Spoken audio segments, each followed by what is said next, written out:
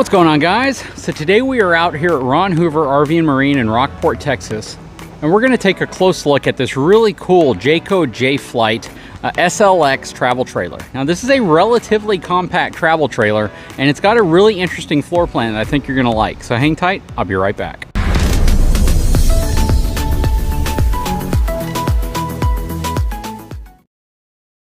All right, before we get any further, let's take a look at the numbers on this unit.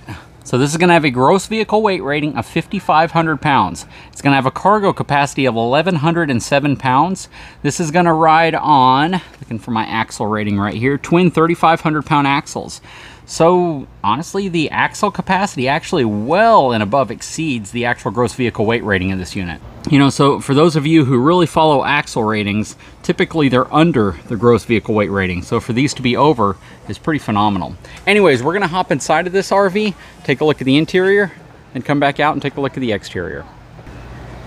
Coming around this way, power front tongue jack, twin 20-pound propane cans. This has a stick and tin design. Essentially, this is aluminum siding over a wooden sidewall frame on top of a steel main I-beam frame. All right, so let's hop inside of this Jayco Jay Flight SLX 212 QB. You have your aluminum Moride steps on this. Nice friction hinge door holding the door open. Okay, so as we get inside, we'll quickly pan around, and you'll probably see what I like about this unit right off the bat. First of all, no slide. No slides on this unit. So for those of you who are looking for a really cool floor plan with no slides, this might have nailed it for you. Relatively small, relatively lightweight, 5,500 pounds. This is half-ton towable if you get the right half-ton truck for it. So this is something you could put behind a half-ton truck, max tow package, and all the capabilities that you're looking for towing something like this. Queen size bed up front, lots of room around the bed, tons of room. Plus you have some wardrobe storage up here. Nice little headboard wall design over here. You're gonna have some extra storage under the bed as well on nice strut arms. Folks at Jayco have gotten really thoughtful with their floor plans and their designs and some of the amenities they've been doing.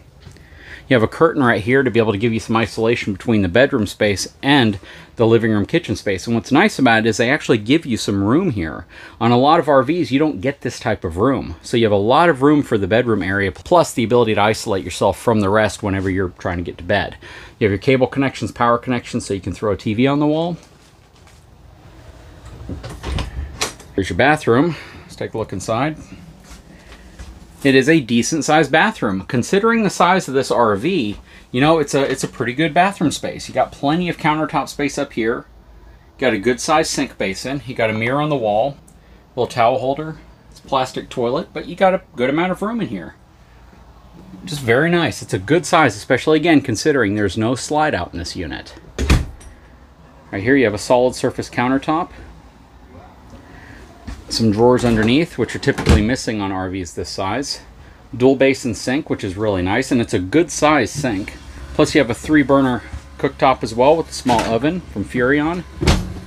You have a high point microwave up top, nice vent hood right here, some more cabinets up top.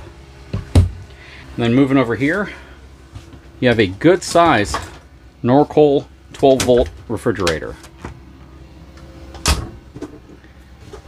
Some pantry space right here. All your breakers and fuses. A little furnace vent down here. Air conditioning control. It says 1 air conditioning unit up top here. Should be more than enough for a unit this size, especially again with no slide outs.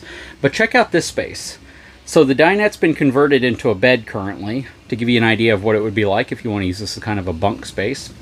This is a jackknife sofa, so you can convert this into a bed. But when this is up, and you're using it as a dinette, you have a huge window right here. You have a huge window back here, and you have another large window right here. A lot of lighting coming into this unit. You can really enjoy a place that you take this because of this lighting. I'm very critical on RVs that have very few windows or small windows. This, in my opinion, is really nice. Now, they probably could have put a slightly larger window back here if they wanted to, but this is still a good sized window. It's probably 36 by 36 inches. And again, a lot of light coming into this unit. Plus, you got your cabinets up here. Really like this floor plan. This is super cool. This is a very, very usable floor plan. And in my opinion, this is like a better floor plan than even some high-end units like the Black Series that I reviewed. So I really like this. Plus you have a place to mount your TV on the wall over there, little entertainment center, and more storage. Very, very cool. Anyways, let's see what the outside of this unit is all about. So before we go any further, this has an MSRP of $30,000 and a sale price of just under $27,000. So, you know, in terms of pricing, this is a pretty affordable unit, especially for the floor plan that you get, the simplicity of it. A lot of people would like this floor plan just because there's less things to break. When you tow an RV, again, it's like towing a home through an earthquake and a hurricane. And with something like this, you just have less items to actually go wrong, which is really nice. Okay, starting up front, you're gonna have your power front tongue jack, which is really nice. You have a spot for two 30-pound propane cans. Your batteries would be placed right here. Looks like you could probably fit 2 batteries there. You're gonna have your front pass-through storage right here. And it's a good size pass-through storage. Plenty of room inside of here. You have an awning running across the top. Looks to be probably about a 16-foot awning, so very good size awning. Your windows are already tinted. Shoot, I remember the first RV that I showcased on my channel was the Vibe that we had. Did not have tinted windows. Boy, what a difference tint makes on RV glass. You have their 2+3 year warranty. Again, the more I'd step above steps, the friction hinge door. You have this J Smart lighting system, which are essentially these little beacon lights that are all the way around, and whatever side of turn signal you're turning, whether you're turning to the right or the left, all the lights on that side will flash with the corresponding turn signal. You have spread axles on it, so your axles are spread apart a little bit more than you might typically see. It's supposed to help mitigate porpoising or that weird effect like this when you go over bumps. You have Goodyear Endurance tires, 205 75 14, so you have a good quality tire on here. Outside 110 outlet, satellite or cable connection right here, and this is a mount for your TV. It kind of drops into place and snaps there. Coming around to the back, you have scissor style jacks on all 4 corners so you can stabilize the unit. All LED lighting, and it is wired for a Furrion wireless backup camera. You have your 4-inch tubular bumper for your sewer hose, ladder to walk onto the roof, spare tire hanging off the back, and it is also a Goodyear tire as well. The reason I mention that is some manufacturers will put a good tire all the way around, but then the spare tire is some off-brand that you've never heard of. So it's nice that they equip you with the same tire on the back that they put on the side. Water heater right here outside of your furnace. You have your cable connections for your RV campground, as well as your water connection here, 30 amp connection here, outside shower, city water connections, as well as your black tank flush, which basically is like a little jet sprayer inside of there when you hook a hose to it, and it helps clean out your black tank. Here's the other side of your pass-through storage and your 30 amp cable right there. Very nice. Probably comes with a barbecue pit because that little cover right there looks like it's for a barbecue.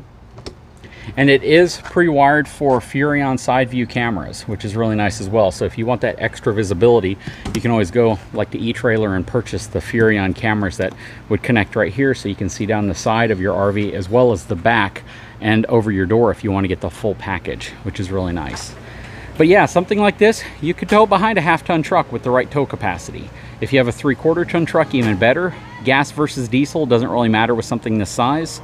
But again, really what you're looking for is a cargo capacity of about 1,200 to 1,500 pounds minimum. And that's just to basically allow for the tongue weight that you're gonna have on the back, plus all your supplies, whatever's in here, as well as the people in the vehicle. So you get the 1,200, 1,500, maybe 1,700 pounds would be ideal in terms of payload capacity. Then monitor how much stuff you put in your truck, in your RV.